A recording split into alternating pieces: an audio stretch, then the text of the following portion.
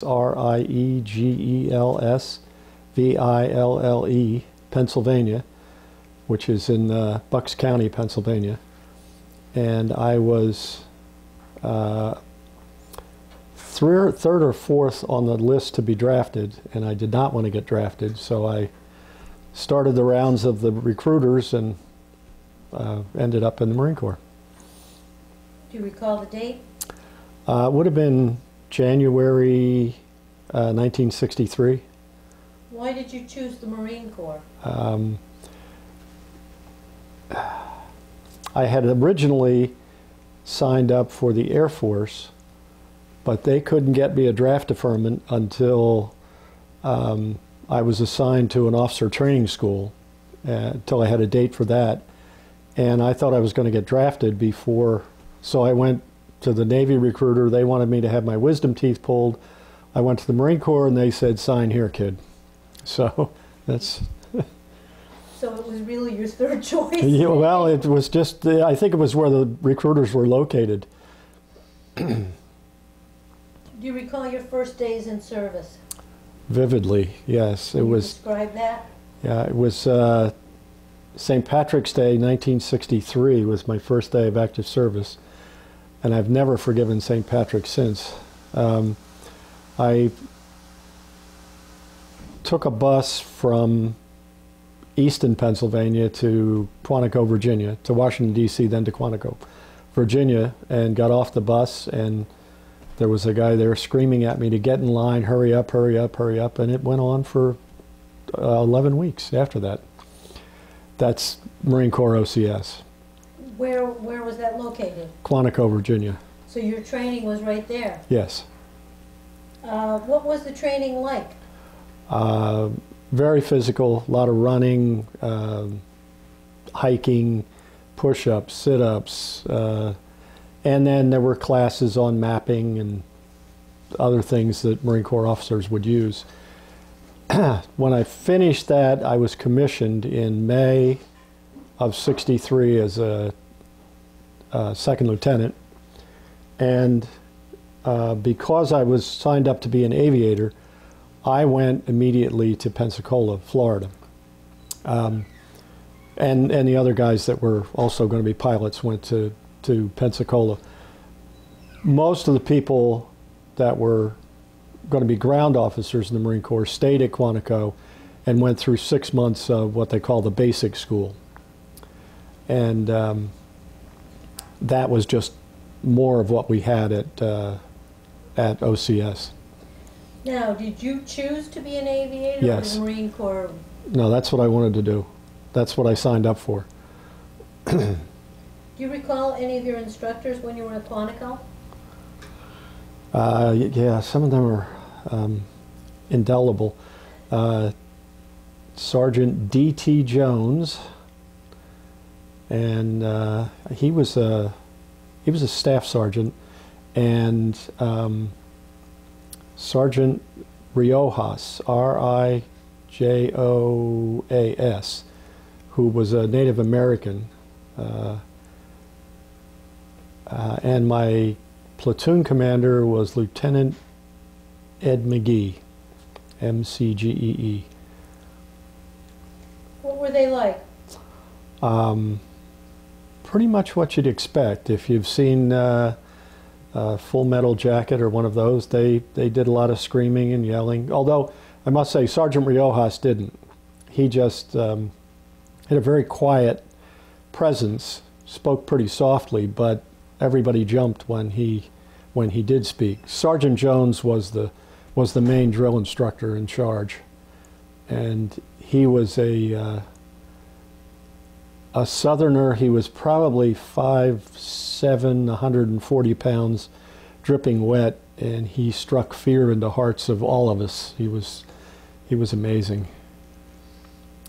Now, when you went to Pensacola, did you go with other members that were going to be aviators from your class? Yes.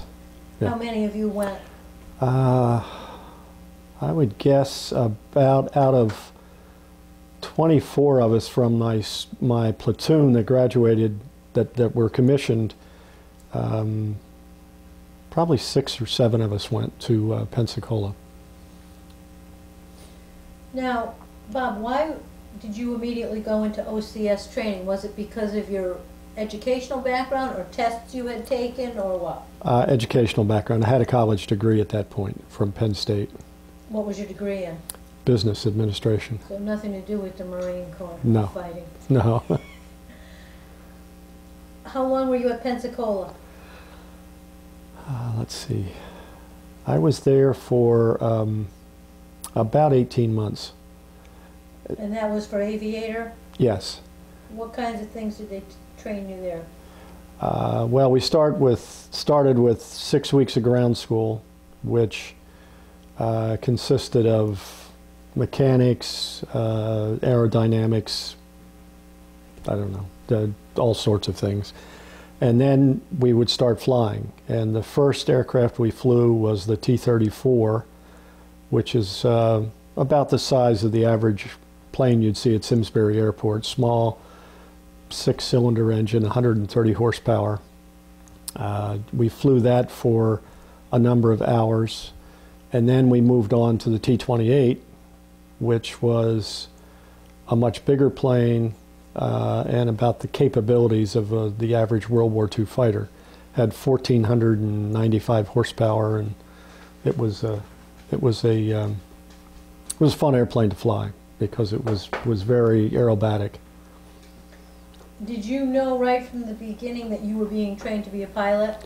Yes. And you knew what aircraft you were eventually going to fly? No. So they teach you on everything? Well, what they do is everybody goes through T-34s, the first section. And at the time, the Marine Corps needed helicopter pilots, so they were taking 9 out of 10 pilots were going straight into the helicopter pipeline. They were taking the best pilot and the best student for jets. And that lucky person would leave and go to Meridian, Mississippi for the beginning of jet training. The rest of us stayed at Pensacola. We actually went from Pensacola to Milton, Florida, but it's the same neighborhood. It's only a 30-mile drive or something, and started our what they called fixed T-28 training. That put the Marines in the helicopter pipeline. Now we were also being trained with Navy pilots, and they would go to New Iberia if they were going to go to multi-engines. They would go to Meridian if they were going to jets, or they would stay at with us if they were going to fly helicopters. So all through your training, even when you were flying the T-34 and the T-28, did you know you were going to eventually be in a helicopter? Yeah, once I was assigned to the T-28, yes, I knew. Yeah. And knowing that helicopter pilots were needed in Vietnam, did you know that you'd eventually probably be going to Vietnam? No. Well, this was 1963. I think there were 3,000 advisors in Vietnam. I had no idea. In fact, at that point, I probably knew it as Indochina. I didn't even know the country of Vietnam. Yeah. After your 8 months of training at Pensacola and Milton, did you have a graduation? I'm sorry, 18 months. Yes, they had a formal graduation, and I can probably get a picture of Anne putting my wings on and my shaking hands with the commanding officer. It was a nice ceremony. Where did you go from there? From there, I went to New River, North Carolina, which is the air base right next to Camp Lejeune in North Carolina, the big Marine Corps base. The Marine Corps has a huge base on the East Coast, which is Camp Lejeune. They have a huge one on the West Coast, which is Camp Pendleton. And then there are air bases. There's a jet base at Cherry Point, North Carolina, and the helicopter base was at New River, North Carolina. So I went to New River, and I was assigned to HMM 263.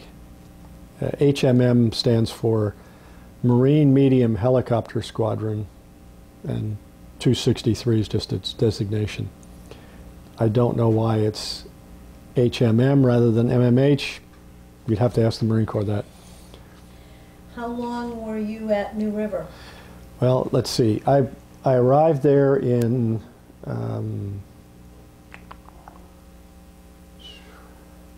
October, I guess, of 64, and the squadron I was assigned to was scheduled for what was then called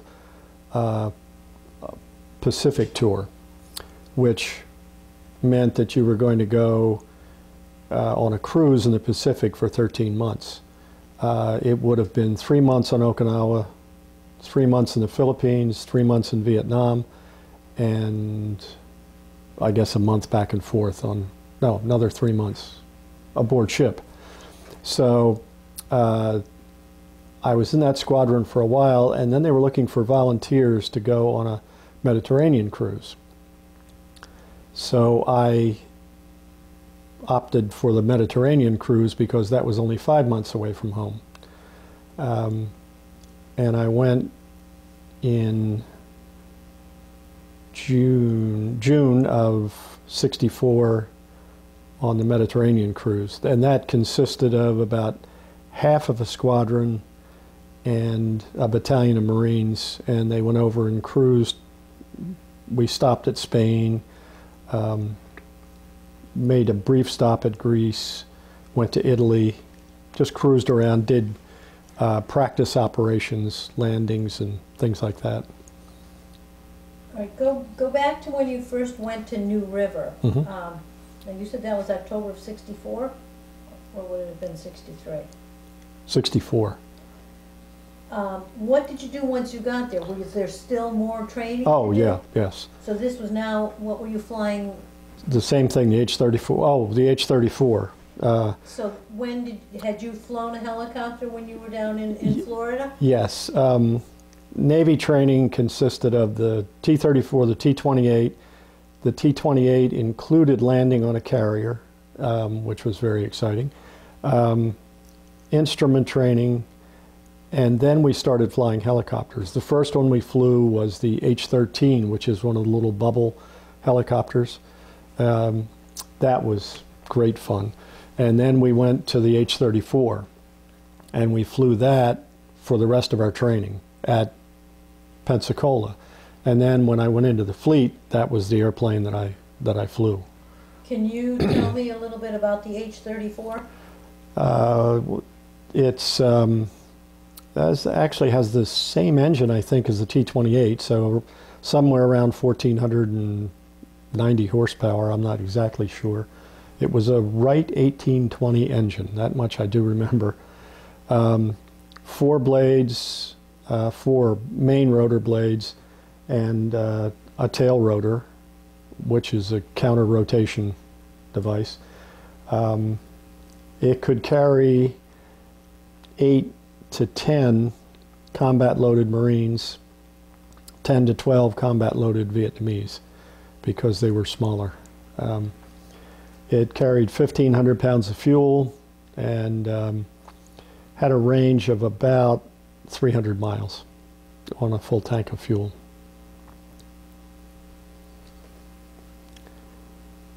It went in service in about 1954, and the year I left Vietnam, they gave them all to the South Vietnamese, and they were replaced by the H-46, which is the twin rotor one that is still in service. Marine Corps just now phasing that one out. Did you fly the H-34 the entire time you were in the service? Yes, I did. So you must have become pretty good at it. Well, I guess. All right, so... Some of my co-pilots might argue with that, but... All right, now on the Mediterranean cruise, you were trained as a helicopter... Oh. I just popped this off.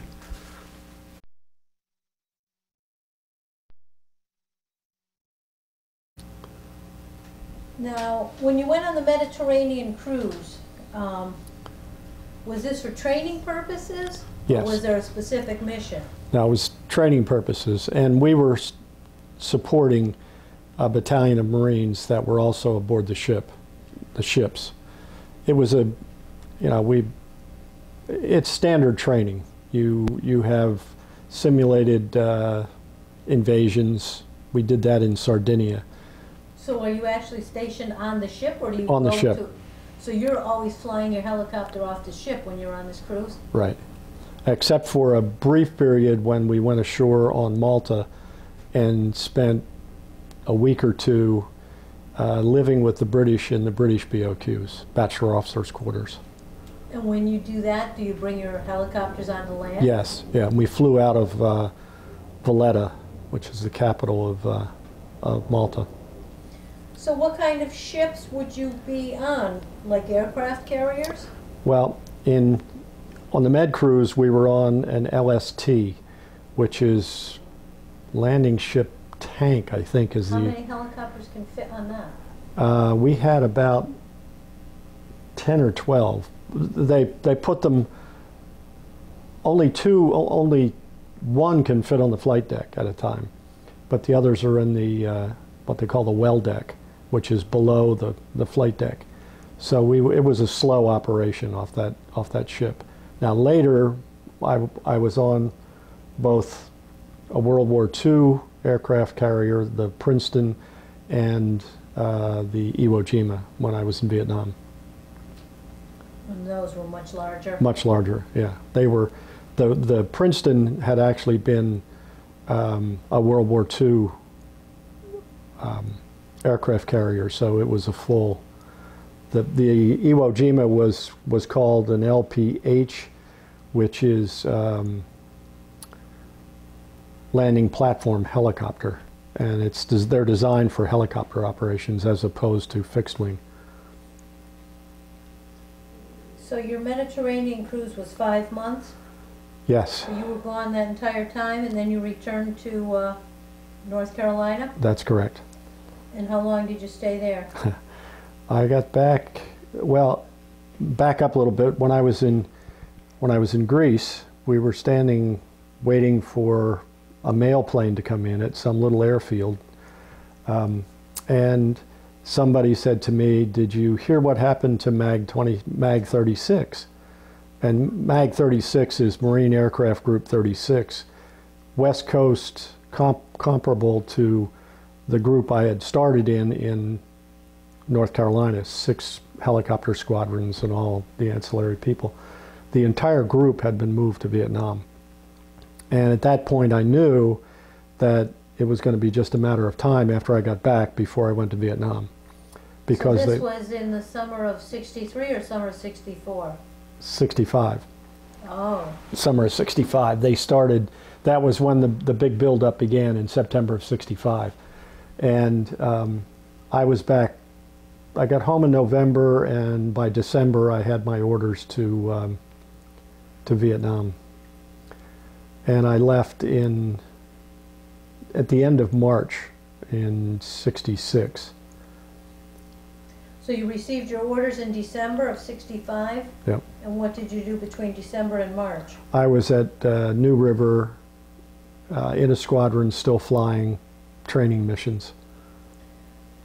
Well, with a new urgency, you knew you were training to be over in country. Yes. And we were training with some people that had been there, which was helpful. You know, what was that like? The training? Yeah. Fairly routine. You know, you just, what you were trying to do was become more proficient at flying the airplane. So it was mostly in helicopter, not classroom training? Yes. So you were flying most of the time? Right. We did have some lectures. We had a lecture from a man who had been a POW in Korea, and he told us that under our orders, we were only to give name, rank, and serial number if we were captured. And he said that is pure baloney.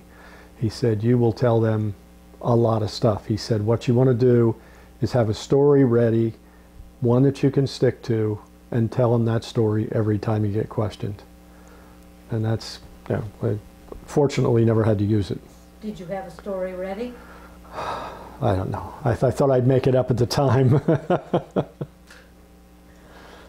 Did you have any leave before you went over to Vietnam? Yes, I had a couple of weeks leave. And Ann and I took our whole savings and went to Vail, Colorado skiing for a week. Where did you fly out of to go over to Vietnam? San Francisco. And Did you go with a squad or on your own? I was an individual replacement. But I did end up with two guys that I had actually been roommates with on the med cruise. We ended up going at the same time. And we landed in Okinawa, spent a week there, maybe a week, three or 4 days there, processing, getting shots and waiting. And then they bundled us all into a C-97, I think it was, C-119, and flew us to Da Nang. What was your first impression when you landed at Da Nang? It's hot. It was, I had been skiing, as I mentioned, and it was probably 95 degrees with about 90% humidity, and sunshine that was filtered through this haze, so it looked like a white hot light. And when we landed, the sergeant that was going to be processing us and assigning us to where we were going to go told us to go get lunch. So we found the mess tent, and they were serving liver and onions, which I despise. And I thought, I'm not going to like this place. That was literally my first impression. And then we went back, and there were, as I mentioned, there were two other guys, Jerry Bowman and Jim Van Gorder, and I, who had been on the med cruise together, and we were hoping to stay together. Well, of course, Jerry went to Phu Bai, which is north, up near Hue. Jim stayed at Da Nang, and I went to Chu Lai, which is south, about an hour's flight. So we were completely Was there a separate. Marine base at Chu Lai? Yes, there's a big jet base at Chu Lai, and abutting it, sitting on a little plot of land out on in the South China Sea, was Kaiha, K-Y-H-A, which was the base that where I was assigned a squadron.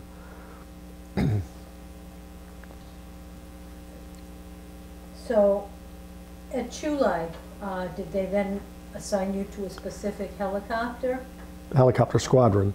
Yeah, I was assigned to HMM 363, the Red Lions. And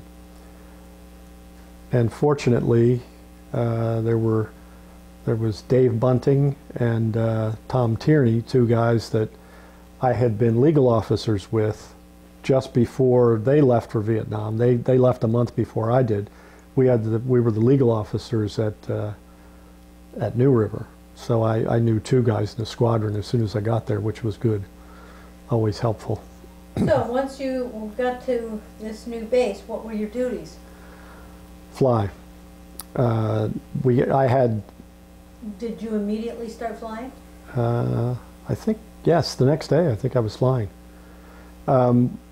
They start you with. I mean, you're not flying by yourself. You fly as a co-pilot, and the first day, the operations order came out, and I saw that I was flying, and I went down to the ready tent and went in, and a major was briefing. It was a 4-plane resupply mission. We were going to fly, pick up groceries at one place and take them to the guys out in the field. And I came to find out this is a very routine mission.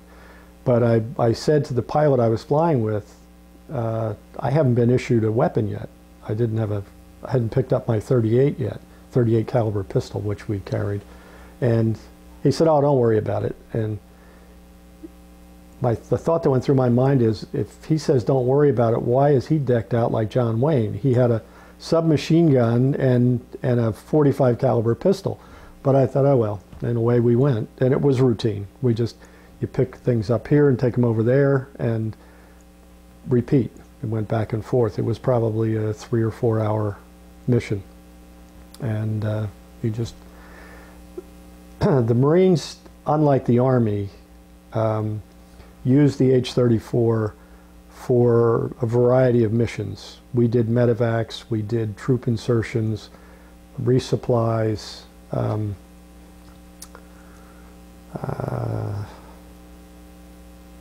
recon insertions.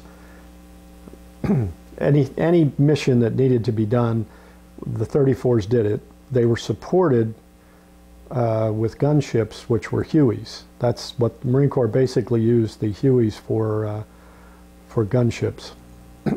They did have some slicks that were used for VIPs that didn't want to ride in the old dirty 34s. So. Were most of your missions supply missions at the beginning? No, no. Could it be a different mission every day? Yes. Yeah, in fact, I think the 3rd and 4th day I was there, I was assigned to night medevac, which is not anything anybody liked to do, because the only time you went out on a night medevac was if someone was shot and it was life-threatening. Otherwise, they were to stay with the unit until morning, and when it was safer. But do you recall those first couple night medevac missions? I only went on the first one. Yes, I recall it. Can you describe what that was like from start to finish? Yeah, we slept in the ready room, ready tent, and they had this klaxon that would go off if they got a phone call, if they had a mission come in, and it was and it woke you up immediately, and you slept with your boots on. And my job as the co-pilot was to go out and get the plane started and get it ready to go. The pilot was briefed on where it was. We always flew with 2 planes. We never flew singly. And the 2 co-pilots would go to the planes, get them going. The pilots would get briefed and come out, and then we'd take off. And the first night, it was quite dark, and we flew to the coordinates where they'd been told the wounded guy was, and it was, they had a red flashlight that they said they were going to shine at us when we were over the zone. We found that, and then we pulled into a hover over the flashlight and then started a slow descent down into the landing zone. And the pilot said to me, "You watch the radio altimeter, which measures your height from the ground, and tell me where we are. Call out the number of feet." And when we got to 10 feet, we were on the ground, and we loaded the guy and took off. And I don't know where we were, but it was pretty scary. It was very scary, as a matter of fact. The next night I didn't have to go, and then the next day one of my friends said to me, "Bob, these guys are taking advantage of you, the scheduling officers. They gave you medevac twice in a week." He said, "We usually only get it once a month." So I went and had a chat with the ops people to let them know that I wasn't going to be scheduled again for a while, and I wasn't. How long did you fly as a co-pilot before you took over as pilot? Probably 3 months, because the flying is different. In the States, safety is the watchword. You don't want to do anything to potentially hurt yourself or anybody else. But in Vietnam, you have the added problem of potentially somebody shooting at you, and so your approaches into the zones were much faster and therefore much more dangerous. So we had to learn a new way of flying, and you would circle down into a zone, and you would circle out of a zone straight up until you got to 1,500 feet. That usually took you out of small arms range, and then you'd go up to 3,000 feet and continue the flight.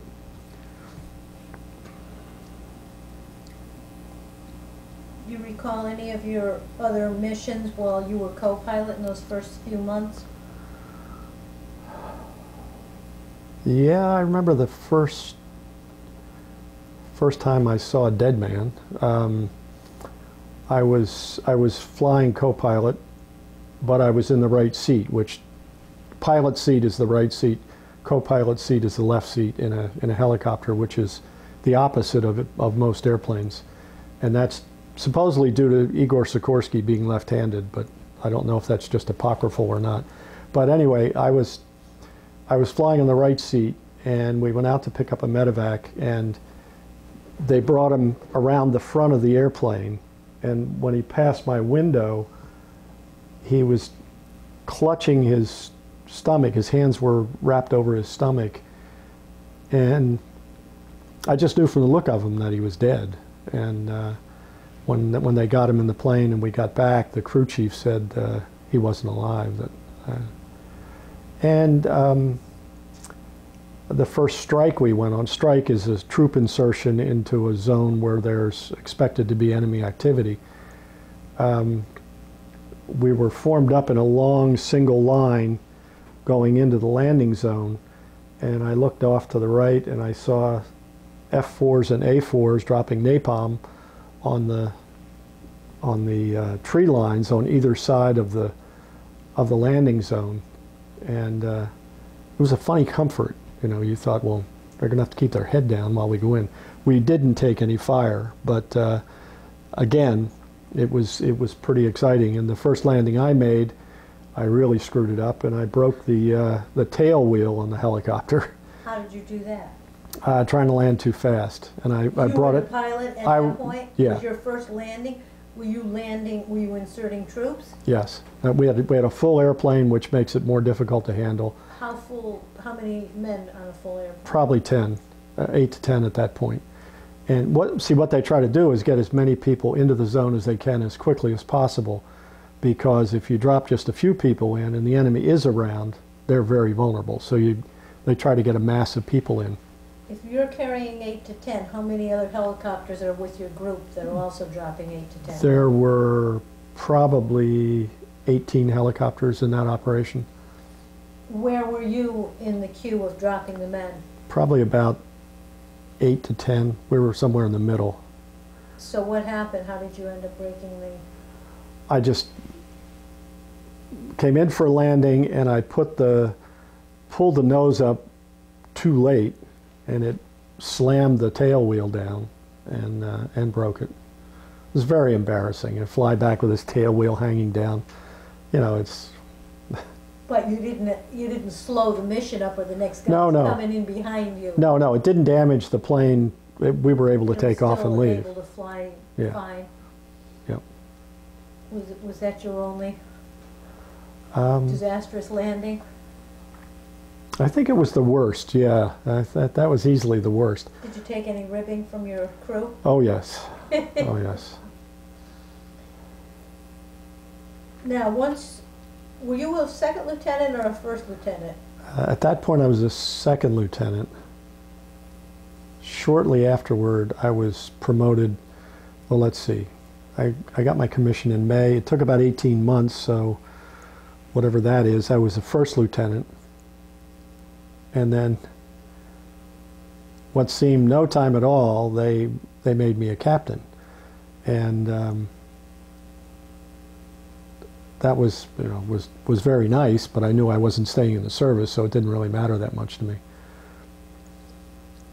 When you took over as the pilot and not the co-pilot, how was that different? Because now you weren't prepping the helicopter, you were in getting the briefings. Yeah, that's the main difference. That plus, initially you start off as the number 2 or number 4, so you're not in a position of leading the flights. But as you become more experienced, you'd move up and start leading the flights. Then you had to worry about the planes behind you or with you. You know, you had to, your decisions had to include what was going to happen to those planes as you go into a landing zone or whatever you do.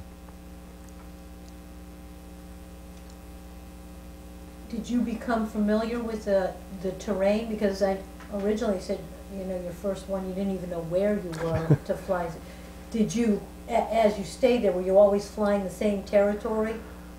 Generally, we operated from a place called Tam Key, which was a few miles, I don't know how many miles north of Chulai, down to Quang Ngai, which was about an hour's flight south. That was our area of operation. Then Da Nang would take over up until you hit the Phu group, and then they would take on, they had the northern edge of the I Corps. I'm sure you know the Vietnam was divided into 4 corps, as they called it. They had the I Corps 2, 3, 4, and the Marines were operating in I Corps only at that point. Did you become familiar enough with the territory that you knew landmarks and you knew exactly where to go when you flew out? Most of the time, yeah, you become very familiar. There's only one highway, that was Highway 1. If you got west of Highway 1 very far, it sometimes got tricky. But that's where the Papa Smoke name comes from, because when you'd be flying and you'd be in ground contact with the troops that you were either resupplying or picking up a medevac or whatever, and you would go, as you were approaching the zone, you would tell them to pop a smoke. These are smoke grenades. They would pop that, and then we would identify the color of the smoke, because initially when they went over, they would say, I'm popping green smoke, and then of course the Vietnamese, who were very clever, discovered that, or the Viet Cong were very clever, discovered that they could pop a green smoke and maybe lure you down into their area of operation rather than the one you were supposed to be going to. So you always told them to pop the smoke, and then we identified the color before you would go into the zone. Oh. Did different color smoke signals mean different things? No, it was just random. It was just a means of clearly identifying so that you weren't going to. I remember one flight, I don't even know what we were doing, but we said pop a smoke, and there were 4 that came up, and it was the enemy. They were, as I say, they were very inventive, very clever. Did you fly with the same crew the entire time? No, it was a constant switching around. So any given day it could be different crew members? Yes. And we flew with pilot, co-pilot, the crew chief who sat in the door, the big door on the side of the helicopter, and then on the left side there was a gunner in the window. We had 2 M60 machine guns on each side of the plane. Did you finally get issued a weapon? Oh yes, I got that the next day. Now, did you spend your entire time in Vietnam at Chulai? No.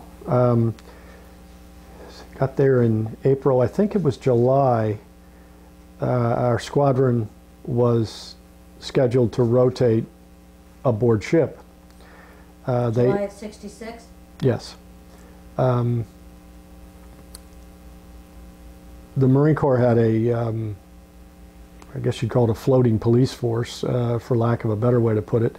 They had a squadron of helicopters and several ships with a battalion of Marines that floated on the coast, and they would be inserted in any hotspots or as they were needed. And our squadron was scheduled to go aboard ship, so we went aboard the Princeton, the USS Princeton, and did that for 3 months. And then at the end of that period, the squadron coming aboard, HMM 362, was low on pilots.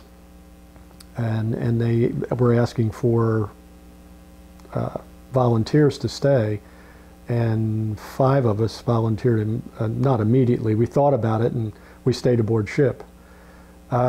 Shipboard life was significantly better than in country. Clean sheets and ice cream and snacks at night and movies and little things. How was the duty aboard the USS Princeton different than when you were at July? Did you have the same regular flights every day? Was it fewer, or you were still always flying missions? We were still always flying missions. Just from a different base? Just from a different base, yeah. And the first 3 months when I was aboard the Princeton were, we were right up along the DMZ, and there was a big operation going on, and we were flying all the time. It was never ending, the flying up there. And really, when it came time to decide whether to stay on the ship or go back in country, it was not a cut and dried decision. You know, we weighed the options pretty heavily because we had spent a lot of time up there, and it was a nasty operation. There were a lot of casualties on.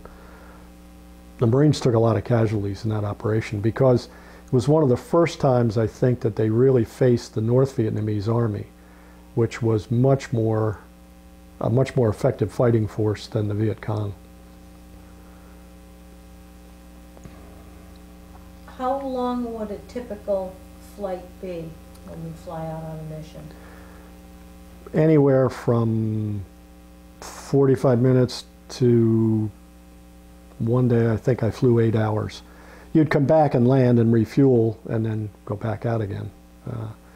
Yeah, those were very, very hectic days. So there was not a typical mission? Oh, no, It was completely different picture every time you went out? Yep. Now, you knew going out whether it was going to be an hour or an 8-hour day? No, it again depended. Depended on how things went? How things went, yeah. If there were a lot of medevacs, it might take longer. Sometimes we would have to take people from our ship to the USS Repose, which was a hospital ship, and drop them off. And there were lots of different things, carrying dead bodies to Da Nang for transshipment to the States, just anything they needed. You think of it as a truck, you know, a pickup truck that just runs errands all over the place. After you'd been at Chulai and you'd gotten used to taking off on land, how was the transition to taking off from a ship deck? Not much different. The ship deck moved a little bit, of course, but helicopter flying off a ship is relatively easy. It's the only time it isn't is if the seas are very heavy, and we only did that once or twice.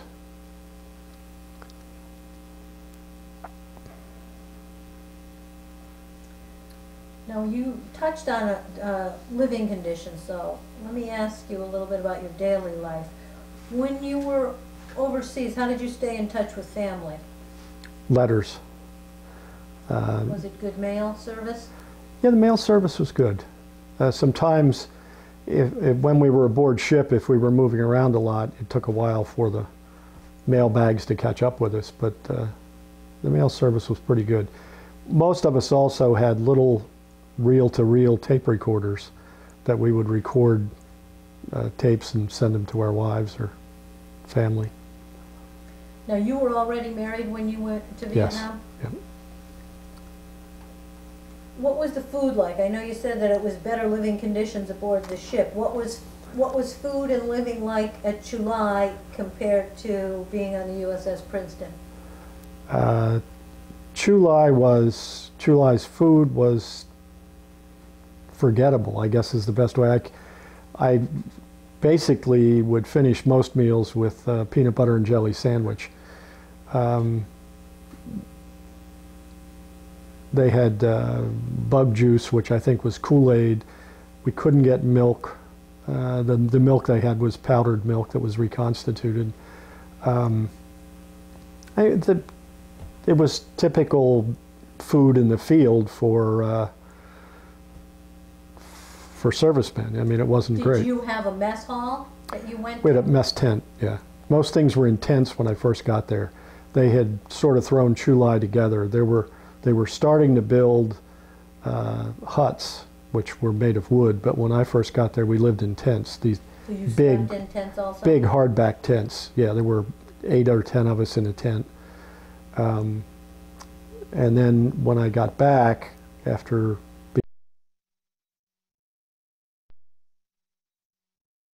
being aboard ship, everybody had what they called hooches, these little huts with flaps that came down over the windows for the rainy season.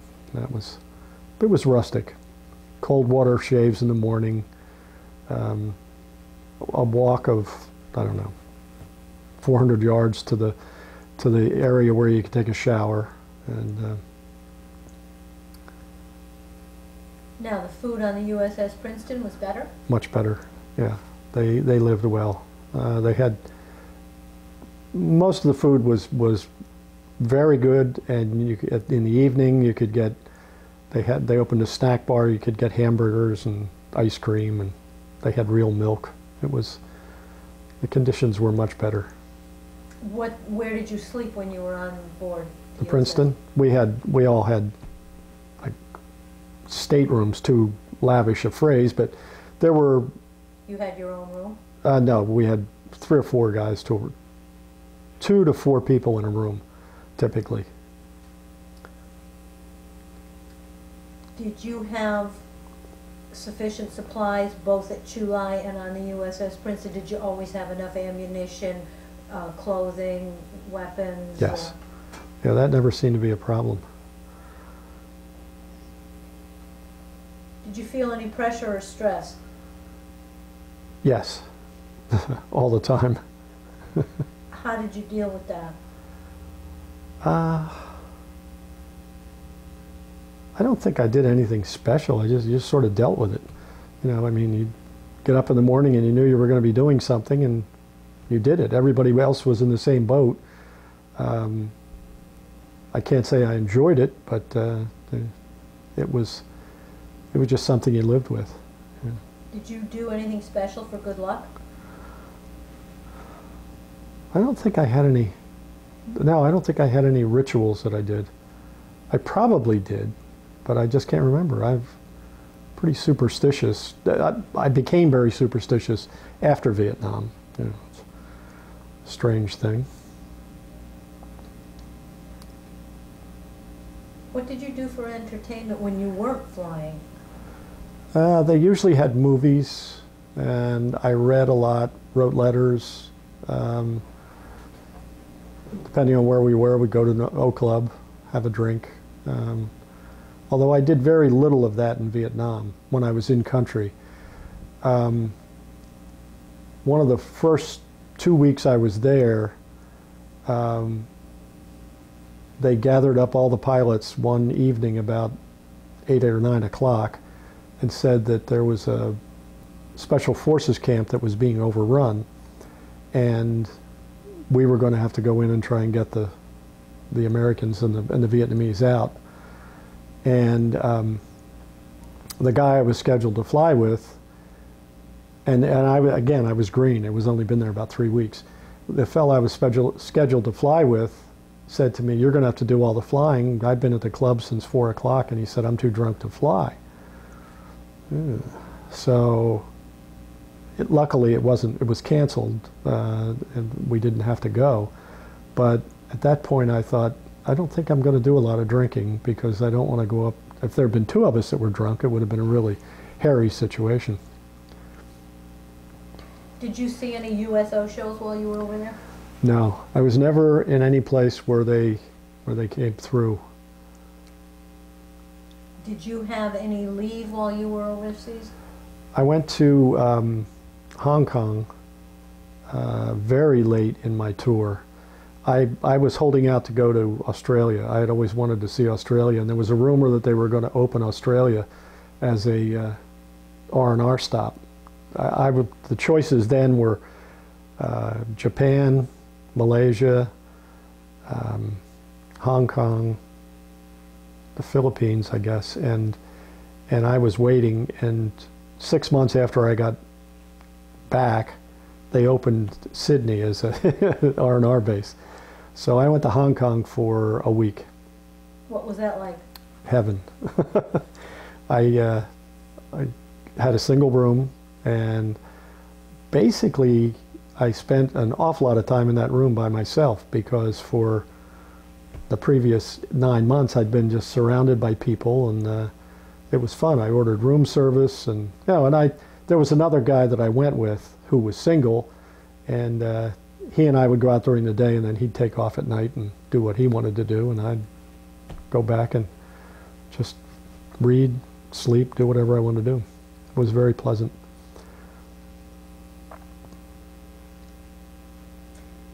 All right, so after your 3 months on the Princeton and they needed pilots, what made you volunteer to stay?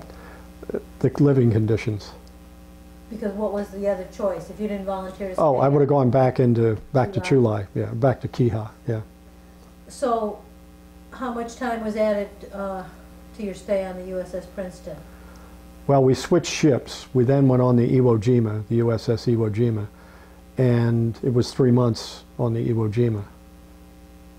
And that's where... Was that located in the same place? Yeah. But that's where I got lucky. In what way? The Iwo Jima developed contamination of the aviation fuel cells. There was some sort of a growth that was fouling the engines of the helicopters. So they had to take the ship to Japan.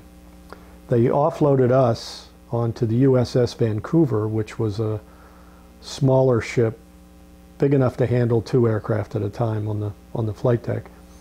And then we stayed in the Philippines for 54 straight days, waiting for the ship to come back from Japan. Because it had all your helicopters on it? It had some of them, but they felt we would have been ineffective, I think, as a fighting force. You know, we were just too small and wouldn't have been effective enough. So we just stayed in the Philippines, which was... So what did you do every day? Oh, I played tennis, softball. You had no military responsibilities? Oh yeah, yeah. We did a lot of training flights, simulated troop insertions and that sort of thing while we were in the Philippines. But basically, it was playtime. Yeah, there was the Air Force had a base at Baguio in the Philippines, which is up in the mountains about 5,000 feet. And it was actually it was an R&R spot for the Air Force, but we could use it. So we would fly plane loads of people up there, and they'd spend 3 or 4 days and then come back and take people to Manila. It was very nice. Very lucky. A big change from the first 3 months we were aboard the ship. After your 54 days in the Philippines, did the Iwo Jima return and you returned to the ship? Yes. And then we went to an operation in the Delta called Deckhouse 2. In fact, I'll get you a little clipping that I found on, this day in history. I was so stunned to find it.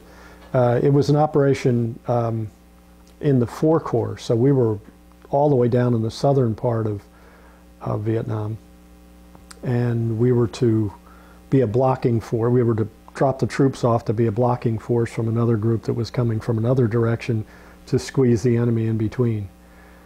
The enemy had disappeared apparently, because it turned out to be, it wasn't much of a mission. There were we did a lot of flying that week, but there was not much going on. It wasn't a hot zone at all when we went in.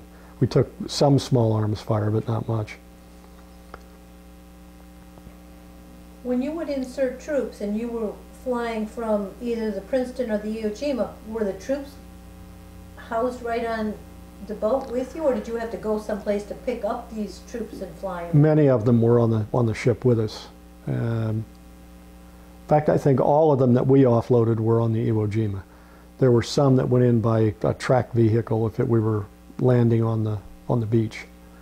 But, So, because you had to go down from I Corps to 4th Corps, did the Iwo Jima yes. go in the, okay, so it sailed down to the 4th Corps, and that's where you disembarked from? Yep. What missions followed your Delta operation? Well, we went back to Chulai, and I flew For how long? just about 2 weeks, and then I was given a ground job, which is typically what they tried to do for the last 2 to 3 months that you were going to be in country. They gave you a job that was not flying, gave you a ground job, unless you wanted to keep flying, which I wasn't too upset about getting a ground job.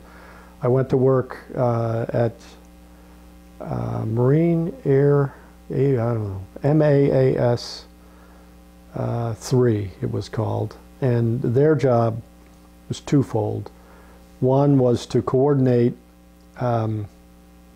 needs in the field with the air wing. So our group would get a call from a squad or a platoon in the field saying they needed a medevac, and then it was our job to discern whether they needed gunship support for the helicopters or whether they needed fixed wing support, and then we would coordinate that. We would call the wing and say, you know, we need an A4 to cover a mission going into such and such, and then they would put that together and get the medevac out.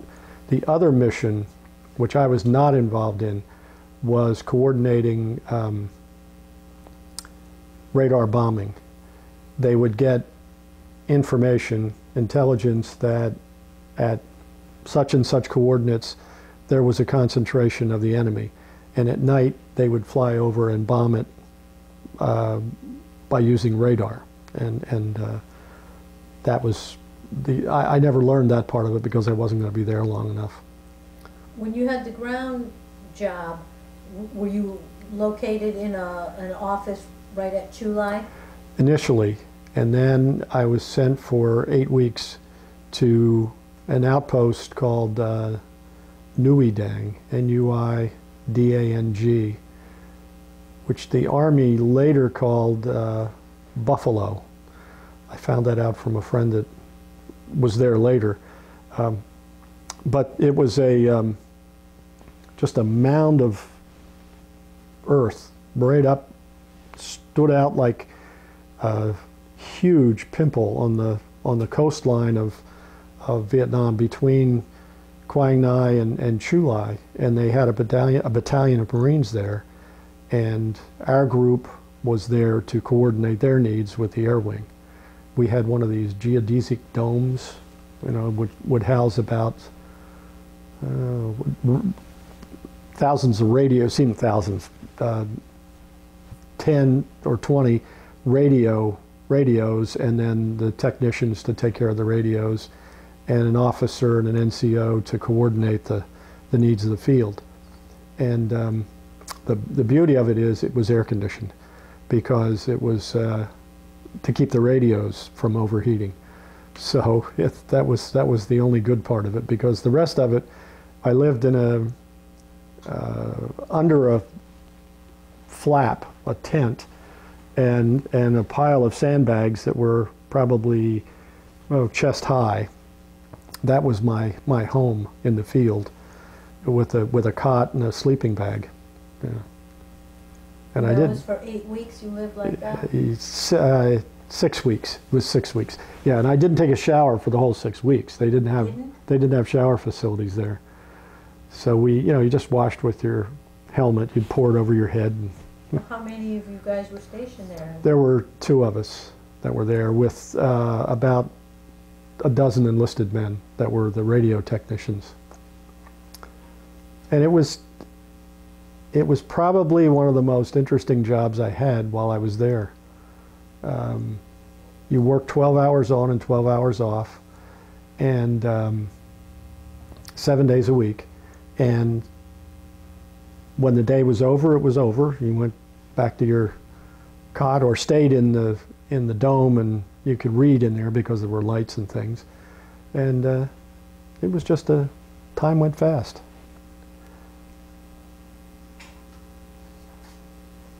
We were, I think, I know there were a lot of VC operating in the area, because a week after I left, they mortared the fuel field. They had this big fuel farm there for the helicopters that came in these big plastic bags that held the aviation fuel. When they landed a mortar on one of those, and it was pretty spectacular. But while I was there, I only think I ever heard one incoming shell. That was a... Was it less stressful duty? Yes, much less. Now, on a lot of these missions, it sounds like you had to coordinate with other branches of the service, like the Air Force. Was it always Marines? If you needed air support, it was another Marine? Yes. So you never worked with the Air Force or the Army? It was always other Marines? I don't think I ever operated with anybody but the Air Force. We did operate with the South Vietnamese very often, and the one operation we were on in, I guess it was in the Delta, that operation, there were Australians involved too. And we landed at a Michelin plantation, Michelin tires. They had a rubber plantation there. And it was quite a change from the usual Vietnam scenery, because the trees were lined up in very neat rows, and that was the headquarters for the Australian troops. But it was brief. You stop, you say hello, you have a drink, and you go on your way. We didn't coordinate that much with them. The Marine Corps provides its own fixed wing support. At the time I was there, they had F-8s, A-4s, and F-4s, and then the Huey gunships. And then for the big missions, like when they were going in and out of Khe Sanh, they had C-130s for carrying large amounts of... But those were all Marine aircraft? Yes. The one time, I guess I should tell you this, the one time I did see the Air Force operate, it was really spectacular. We were at Dang Ha, which is in the northern part, very close to the demilitarized zone. It was in the evening, and every time an airplane would come in to land at Dang Ha, there would be 1 or 2 shots fired at it from, I don't know, 1,000 yards off the end of the runway. So they called the Air Force, and the Air Force sent Puff, which was an old piston C-47, which had been in the service in World War II, but which had miniguns loaded on one side of the airplane. So he made his approach as if he were coming in to land, and a couple of tracer rounds went up at him, and then there was a sheet of red that went out of the side of the airplane. It sounded like somebody tearing a bed sheet. And it just was this, for like 4 seconds, just a sheet of red, and the red were the tracer bullets. And that was only 1 in every 5. So that was the end of the problem we had that night. Yeah, that was a very impressive sight. And then they just tootled on back wherever they had come from. They called it Puff the Magic Dragon. What was it like when you worked with the South Vietnamese? Well, we called them chicken thieves. We would start on one side of a village where there were supposed to be some Viet Cong, and they were going to sweep through, and we were to pick them up at the other side of the village. And they'd go through, and almost every one of their soldiers came out with a chicken in his pack at the other end. And I remember distinctly one day at Quang Nai, we were waiting to pick up South Vietnamese for a troop insertion, and this one Vietnamese soldier wandered over. He said, "No worry, Joe, no worry. No VC today, no VC." And he was right. There were no VC that day. I think there was a very leaky intelligence operation in the South Vietnamese Army. They looked like a Boy Scout troop. They wore bandanas. Many of the troops wore bandanas, and they were so small, they just looked like a Boy Scout troop. Some of them were ferocious fighters and did a good job, but for the most part, they didn't have the will that the North Vietnamese had, and they weren't nearly as effective as the North Vietnamese.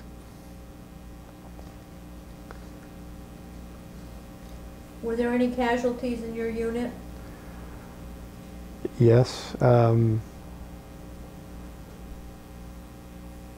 When I was at Nui Dang, a fellow named Mike Carley was killed as he was flying into Nui Dang, and a guy named Jim Hippert was wounded.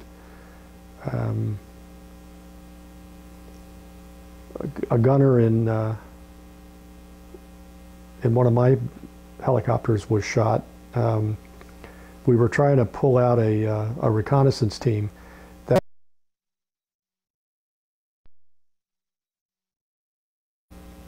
When you went back to Chulad, what did you do there?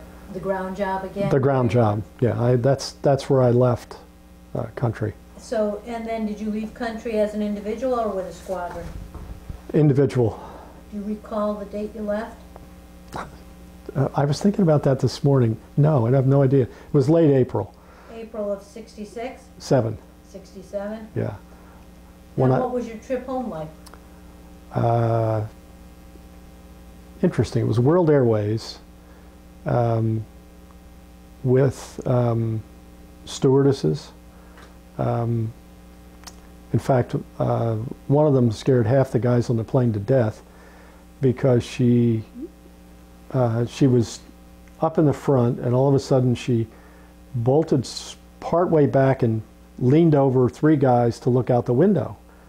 And it turns out we didn't know what was going on. You know, I think everybody had this fear that as the plane was lifting off, it was going to get shot up. But she was trying to see her boyfriend's squadron. He was an F-8 pilot, and she wanted to get a look at where his squadron was. But the plane was absolutely quiet as we took off.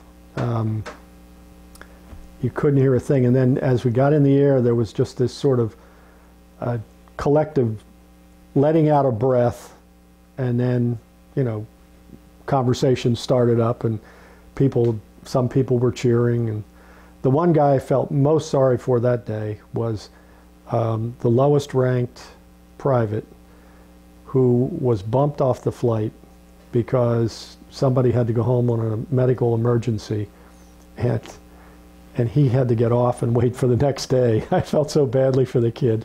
You know, he looked like he was about 17, and he just looked like he was going to cry. But we flew from Da Nang to, I think we went all the way to Alaska, refueled in Alaska, and then flew into Los Angeles. And that's the last time I was carded for a drink. I was with a friend named Barney Ross, and he and I went into the bar. We had time to wait before our various flights. And the waitress carded us. You know, we're 2 captains sitting there, and I couldn't believe it. I said, "Oh, here you go." I was 27 at the time. I was 25 when I went to Vietnam and 27 when I came home, because I had 2 birthdays while I was there. Now, but you still had time to serve in the Marine Corps? They didn't discharge you immediately, did No, they? I went back to New River. Got there in June and was discharged in October 1st of What 67. did you do between June and October? Flew training flights with guys that were getting ready to go over and that sort of thing. And you were discharged October 1st of 1967? Yes. What was that day like? Hallelujah. That was great. Where did you go when you got discharged? Home to Pennsylvania.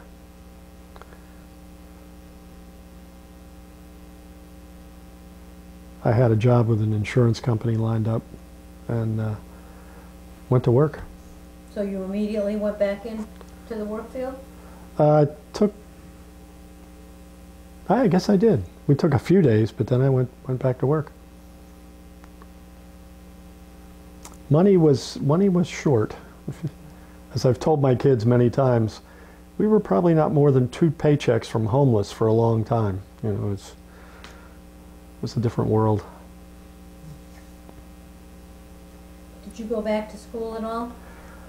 I did. I went to Temple University. I was going to get an MBA, but then I changed jobs, and then I took another.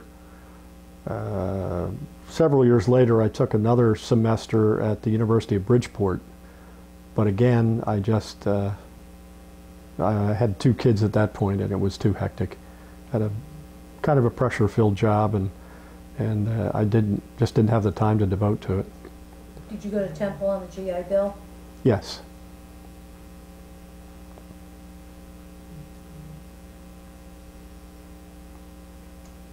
And did you stay working in the insurance industry?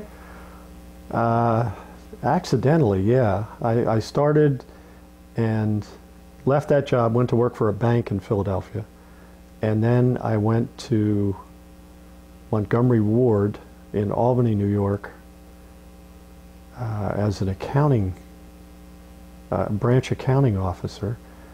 And then I took a job with Hartford National Bank, and then I went to work for Aetna after that, or no, with Cigna, then with Aetna, and that's where I spent most of my career. I spent 17 years with Aetna in the real estate management field. How did you get to Connecticut? The job with Hartford National was down in Westport, yeah.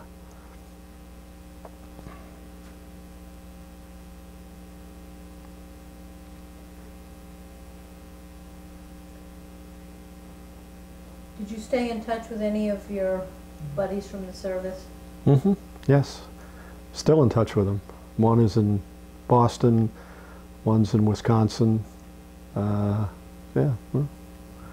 Do you attend any reunions? I went to one. It was fun to see some of the guys that I hadn't seen for a long time, but it was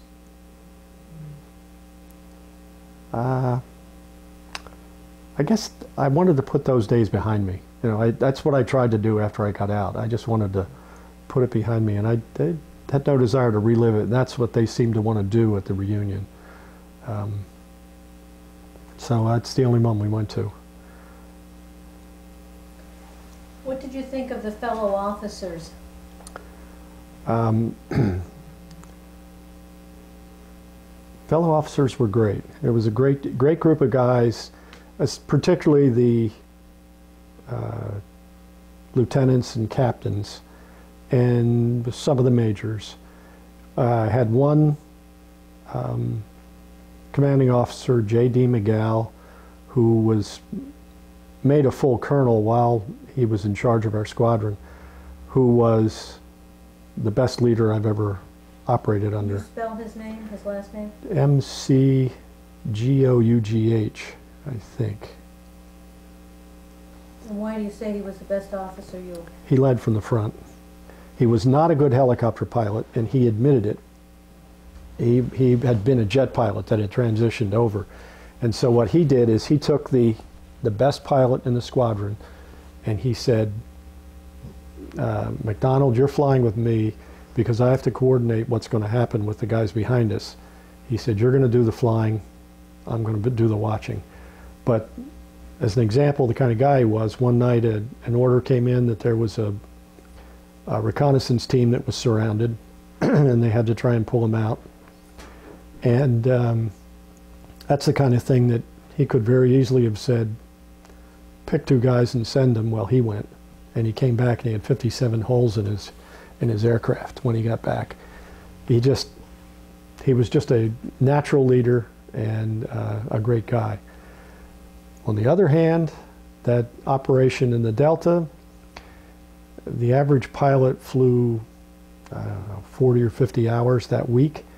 The commanding officer, the executive officer, and the operations officer, the 3 senior men in the squadron, flew a grand total of 3 hours. I mean, they just stayed aboard the ship and didn't want to go in. So there was a mix. I mean, there were some guys that you couldn't stand. There were other guys that you're still friends with, 40 or 50 years later. So it's like anything else. But generally, it was a pretty high quality of person that was doing this. What did you think of the Marines beneath you? Oh, they were great guys. The enlisted guys that fixed the helicopters and flew with us. I mean, the crew chief would fly with us all day and watch us do things that would damage his plane. I mean, the crew chief was assigned to one plane. And then he'd go back, we'd go to the club, or we'd go to our hooches and do whatever we were going to do. He had to fix the thing and get it ready to fly the next day. And, they're the guys that just, they worked their tails off. And they were a good group. They really were.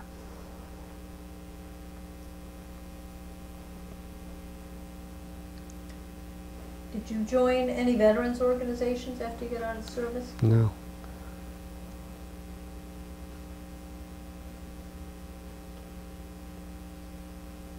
Bob, how would you say that your military experience influenced your thinking about war or about the military in general?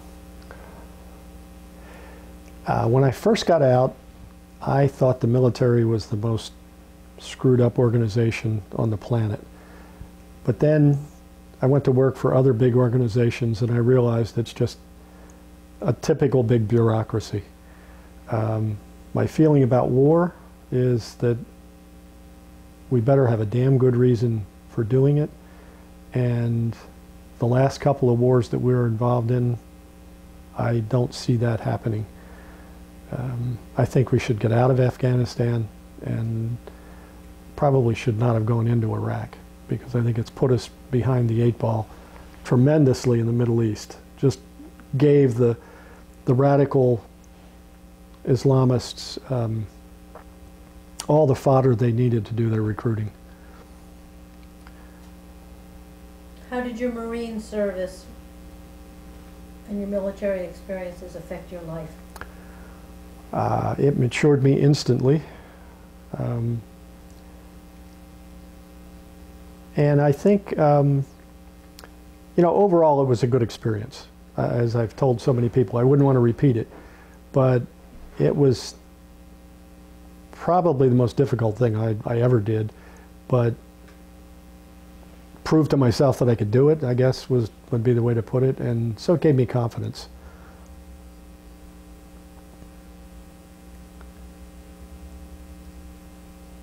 Any regrets on choosing the Marine Corps? It's funny. I was at OCS suffering. I was in about the 4th week, and you were never comfortable at OCS, never. They kept you constantly behind. You were often sleep deprived because they had guard duty at night where you'd get 4 hours sleep instead of 7. But I was there and I got a letter from my mother, and she had included in it my orders to the Air Force OTS. And I just sort of sat and I thought, oh no, talk about a day late and $1 short. But no, I have no regrets, really.